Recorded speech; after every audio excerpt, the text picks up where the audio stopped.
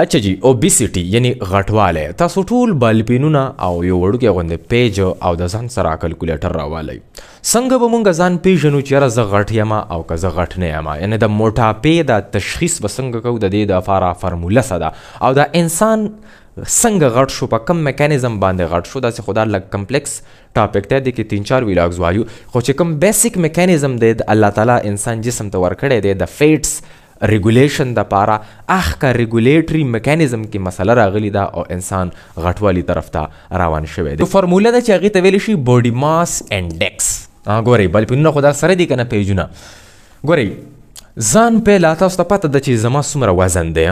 لکه زه اوس پیله هلته تاسو ته د خپل ځان کلکولیشن در کوم په دغه طریقې کار باندې به تاسو خپل ځان هم کلکولیټ کوئ او که چاته چل نه ورځي خیر دی په کمنټ کې خپل کیجي ویټ ان کیجي خپل وزن مونږ ته راوښایئ او ورسره هایټ راوښایئ خیر دی که په فوټ کې په فیټ کې راښایئ چې څومره فوټ یې تاسو 15 فوټې 6 فوټې 5 نیمې 6 نیمې 4 څومره قد مو دی قد راوښایئ او وزن راوښایئ نو تاسو ته به باډي ماس انډیکس میلاو شي خیر دی څه مسله نشته ګورئ زه تاسو ته د ځان وایم ویټ ان کیجي ځان به په کیلو کې وتلی چې ته څو کیلو یې ډیوایډډ بای هایټ ان میټر سکویر د دې نه چې تا ته څه ویلیو راوځي هغه ویلیو ته به وګورې که تا ته ویلیو راله د 18.5 نه 25 پورې نو ته نارمل یې نارمل ویټ دی ستا او که ستا ویلیو راله د 26 نه 30 پورې نو ته اوور ویټ یې اوور ویټ او که ستا ویلیو راله د 30 نه زیاته نو ته د موټاپې شکار یې ټیک شو اوس دی کې د ځان زه د خپل ځان ویلیو راوباسم زما وزن دی 60 کیجی تقسیمې زما هایټ په میټرو کې دومره دی 1.75 میټر هایټ دی زما خو په دې باندې به سکویر والی ټیک شو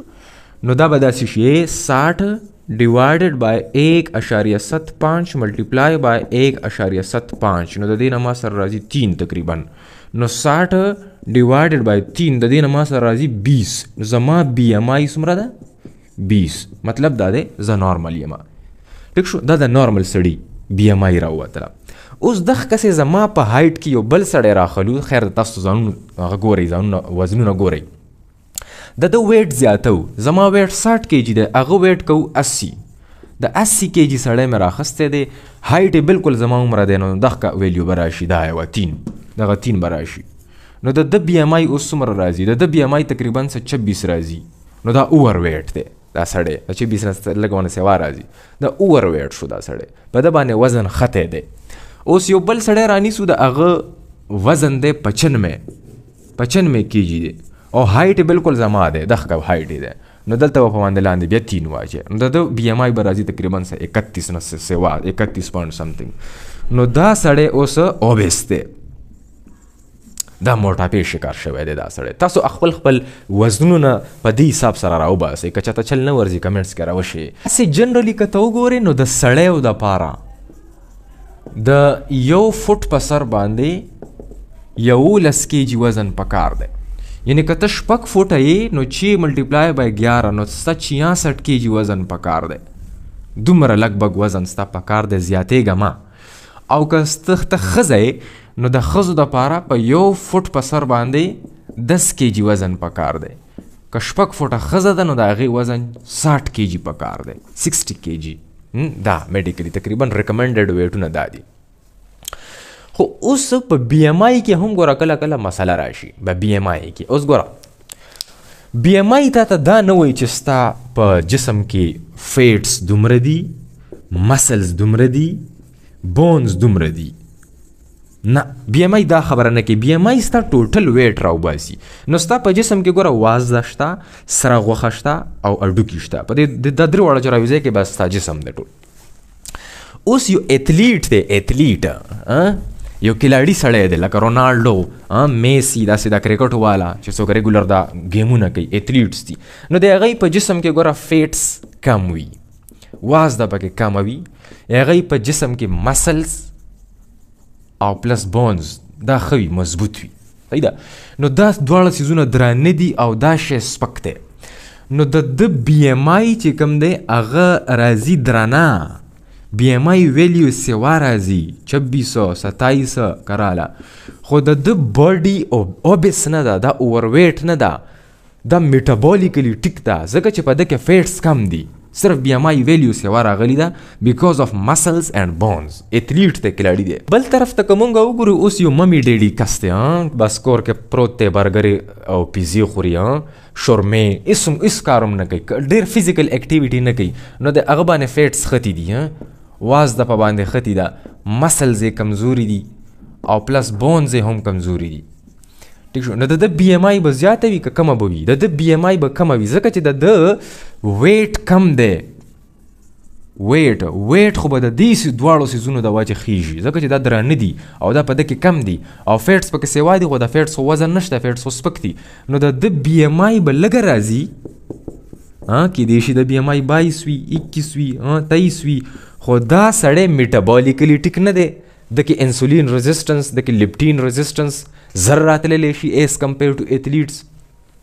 نو BMI سره سره به ته دننه جسم هم ګورې چې په ده کې فیټ څومره دي، په ده کې مسل څومره دي. صرف BMI ته به نه کښېنې چې زما BMI 25 نه کم دی نو به زه ټیک یم. د دې غټوالي سره یو څو څیزونه ډېر تړلي دي. ګوره یو انسان د موټاپې شکار شوی دی نو غټ رسک دی، خطره ده چې دته اوس ډایبټیس مایلیټس ټایپ 2 بیماری، د شوګر والا بیماری دته وشي، یعنی مطلب دا دی چې دته انسولین ریزسټنس وشو. ٹھیک شو. ورسره دته کارډیو ویسکولر مسلې راځي، یعنی د زړه مسلې، د هایپرټنشن، د بلډ پریشر مسله دته پکې راشي. دا درې واړه مسلې ډېرې زیاتې تړلې شوي دي د غټوالي سره. دا زموږ جسم نه دی، دا هر شی مونیټر کوي. ګوره که ته څه شی هم خورې دی دننه لیکي چې تا څه شی وخوړو او د دې به په ما باندې څه اثر وي. موږ ګنده څیزونه، فالتو څیزونه، سیچوریټډ فیټس خورو، دا جسم یې دننه لیکي دا شی د غلطو خوړو، دا د غلطو خوړو، کاکا دا د غلطو خوړو، اواز خو نشي درکولی که نه. رفته چې دی دا سامان ټول ولیکي، کوټي دا مسلې، دا میوټیشنز، دا ریزسټنس، دا لږې مسلې ټولې راغونډې شي، نو بیا انسان ته داسې 40 سال کې لیپټین ریزسټنس، انسولین ریزسټنس، انټي بایوټیک ریزسټنس، بلا مسلې موږ ته راجوړې شي. د دې موټاپا دا مسله څنګه راله؟ یو نارمل سړی دی، د جسم ته، هر انسان جسم ته الله تعالی یو سیسټم ورکړی دی، یو میکانیزم ورکړی دی د هر څیز دپاره، د فیټس او د چربۍ دپاره موږ ته یو نظام میلاو دی. ګوره یو ترموسټیټ میلاو دی، هغې ته ویلی شي لیپوسټیټ یا ایډیپوسټیټ. دا یو نظام دی ګوره زمونږ په جسم کې پروت دی، برا د لاندې نه ریګولیټ کیږي. څنګه مونږ ته څومره چربي پکار ده او زمونږ په جسم کې څومره چربي پکار ده چې دا وسیزي، سیزل څومره پکار ده او خوړل څومره پکار ده، دا په دې نظام باندې کنټرول کیږي. دا څنګه کنټرول کیږي؟ واورئ. یو زمونږ په کروموسوم نمبر 7 باندې یو جین پروت دی چې هغې ته ویلی شي لیپ جین. دغه لیپ جین یو پروټین جوړ کی چې هغې ته ویلی شي لیپټین پروټین یې جوړ کو. دا لیپټین پروټین زیات تر په کم ځای کې پروت وي؟ دا لیپټین پروټین زیات تر په ایډیپوسایټس کې پروت وي. ایډیپوسایټس څه شی دي؟ دا سیلز دي چې دا واز دا را جمع کوي په ځان کې، دا واز دی والا سیلونه زمونږ په مختلفو علاقو باندې د خېټې سره ګیر چاپېره ایډیپوسایټس پراته دي، په دې کې دا لیپټین جوړیږي زیات تر، او د دغه ایډیپوسایټس نه لیپټین بیا راوځي. خو کله راوځي چې کله په دې ایډیپوسایټ کې فار ایگزامپل دا ایډیپوسایټ سیل دی، په دې کې داسې ډراپلیټس جوړ شي، ساسکي جوړ شي د واز دی والا، دا ټرایګلیسرایډ ساسکي جوړ شي. دا ساسکي چې کله ډیر جوړ شي، یعنی واز دا ډیره راجمع شوله په دې ایډیپوسایټ کې، نو د دغه کې ډیروالي د وجې، د زیاتېدو د وجې د دې نه بهر سیګنل راوځي. څه شی راوځي؟ لیپټین راوځي په وینه کې لیپټین راووتو. اوس دا ایډیپوسایټ چې کوم دی دا دوه قسم ته غټېدل دي. اوس دا سیل، یا د سیل سایز غټېږي یا یې نمبر غټېږي. یا دا سیل دی دا لس شو، پهله یو اوس لس شو، یا دا سیل پهله دومره ده او اوس دومره شو، نو دام غټوالی دی او دام غټوالی دی. دا غټوالی چې کوم دی دا په ایډلټ سټیج کې کیږي، یعنی انسان لکه اوس مونږ ایډلټ یو، په پخو خلکو کې کیږي د هغوی دا سیلونه غټ شي او دا غټوالی چې کوم دی دا زیاتر په ماشومانو کې یا په پیوبرټي سټیج کې کیږي د دوی دا سیلونه زیاتیږي اوس دا سیل دومره شو ګوره ایډیپوسایټ چې کوم دی دا 20 ګونه غځېدل شي 20 ګونه یو سیل غځېدلی شي دا په ځان کې دا فیټس را جمع کولی شي چې کله دا فیټس په ده کې رالو د ده نه لیپټین هرمون راووتو د دې ایډیپوسایټ نه دغه لیپټین هرمون په وینه کې روان شو او دا بره چېرته ته وختو مزغو ته وختو مزغو ته په بلډ سټریم په ذریعه باندې لیپټین بره لاړو په مزغو کې یوه حصه پرته ده چې هغې ته دا به لږه غټه کړو دې ته وایي هایپوتیلمس په دې هایپوتیلمس کې دننه یوه بله حصه پرته ده چې هغې ته ویلی شي ARC آرکویټ نیوکلیس سنټر په دې ARC کې دننه 2 قسم ته نیورونز اوس پراته دي یو نیورونز کار دی چې د لوږې سیګنل به ورکوي چې دا انسان وږی دی دته پکار ده چې څه وخوري او د بل نیورونز د بل ګروپ کار دی چې دی به انسان د شکور نه راپاسوي چې بس ته به چې راپاسه ګوره 2 قسم ته نیورون دي په دې ARC کې دننه فار ایگزامپل یو به وایو مونږه دا نیورون دا شنه چې کوم دي د دې نوم دی POMC and CART دا نیورونز دی ګوره د دې نه دا خاص قسم ته کیمیکلز راوځي دا نمونه دي د دغه نیورونز کله چې دا لیپټین بهر د بلډ په ذریعه باندې د هایپوتیلمس ته ورننوتو نو د شنو او د سرو نیورونز ته د سرو ته ویلی شي NPY and AGRP دا نیورونز دي د دې کار د انسان شکور طرف ته بوتلل انسان وږی کول او د دې کار د انسان د شکور نه د پراټو نه راپاسول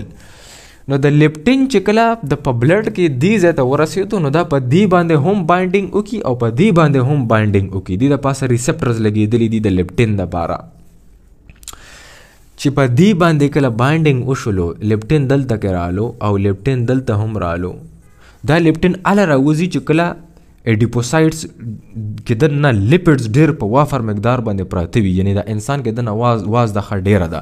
نو چې وازده ډېره ده خو مطلب روټۍ نه ده خوړل پکار که نه نو دا په دې باندې هم بایډینګ وکړي په دې هم بایډینګ وکړي دا چې کوم دی د دې انهیبیشن وکړي دا غلي کړي دا نیورونز دی ته وایي چې لکه غلي شي اواز مه راوباسئ دی اواز څه رایستلو چې وخوره نو د دی اواز بند شو نو انسان به اوس نه خوري او د دی اواز څه د دی اوازو انسان ته وی چې الکه راپاسه د شکور نه بس کا ډیره دی کا نو دا اکټیویټ کی او دا انهبیټ کی نو انسان د شکور نه راپاسی دا د لیپټین طریقه کار دی اوس که دا فیټس کمزوري شو کم شو په دې کې دننه فیټس پکې نشته د دې سیل نه اوس داسې شو 1 2 3 4 5 دا پهله ډېر فیټس اوس لږ فیټس دي نو د دې نه اوس لیپټین نه را بهر کیږي چې لیپټین نه را بهر کیږي نو دلته دا سیګنل یې نه راځي دا دواړه نو دا بیا انسان ته آواز ورکوي زه شکور طرف ته روان شوی چیا زه د مومندو خیرات دی زه ورځه په باندې نو دا اکټیویټ شو د دې نه هغه انهیبیشن سیګنل لرې شو او د دې باندې هم نه لګي نو د دې اکټیویشن نه کیږي چې دا اکټیویټ کیږي نه نو انسان دا نشي راپاسولی د شکور نه دا د لیپټین طریقې کار دی نارملی اوس موټاپې کې څه چل شوی دی په موټاپې کې اصل کې ټیکنیکل ریزن چې کوم دی هغه دلته کې د دې ریسپټر دی دی ریسپټر ته چرته کې سایټوکاینز چرته انفلمیټري سایټوکاینز راغلي دي بیکاز آف اور نیوټریشن دا انسان بل ځای کې خوراکونه کوي ګوره دا خوراک ته اویلیبل دی دا انسان فرج ډک دی مخامخ جومات دی پکې هره جمعه باندې خیرات وي تراو کې بلا راشن راکاږي د شپې د غویړ او د خوږ احتیاط نه کوي هره میاشت کې خیرات وي واده وي دا په دې نه ده چې زما جسم په کم لیول باندې روان دی زما BMI څومره ده د دې څیزونو پروا نه کوي پرېږده دوی BMI سره به وروسته ګورو راکاږه راشن راکاږه اور نیوټریشن د وجې دلته کې دا ریسپټر باندې انفلمیټري سایټوکینز راشي او دا ریسپټر بلاک کی چې کله دا بلاک کی نو لیپټین خو بیا راځي لکه ګوره اوس د انسان خو موړ دی غټ دی نو د دنه لیپټین راوځي خو دا لیپټین دلته کې بایډینګ نشي کولی چې دلته کې دا بایډینګ نشي کولی نو this is called لیپټین resistance د لیپټین ریزیسټنس پیدا شوی دی او د دغې د وجې د دماغ چې د انسان وږی دی پهله چې کوم سیګنل راغلی هغه د مړېدو سیګنل وکنه. اوس دلته کې لیپټین بیا هم راځي خو دا دماغ ته خو پته نه لګي ځکه چې ریسپټر بند شوی دی، ریسپټر بلاک دی، لیپټین اټیچمنټ نشي کولی. نو مازغه دا فیصله کوي چې دا انسان وژی دی. نو مازغه دلته کې په دې زبانه هم بلاکیج دی. نو دا سیګنل چې کوم دی د دې انهبیشن نه کیږي. نو انسان ته بار بار ارج کیږي چې خوړل پکار دی، خوړل پکار دی، خوړل پکار دی. نو انسان رو رو رو رو رو رو د موټاپې طرف ته روان دی. دا نورمل میکانیزم دی. هم دغه میکانیزم کې مسله راشي لیپټین ریزिस्टنس کې انسان د موټاپې طرف ته روان شي.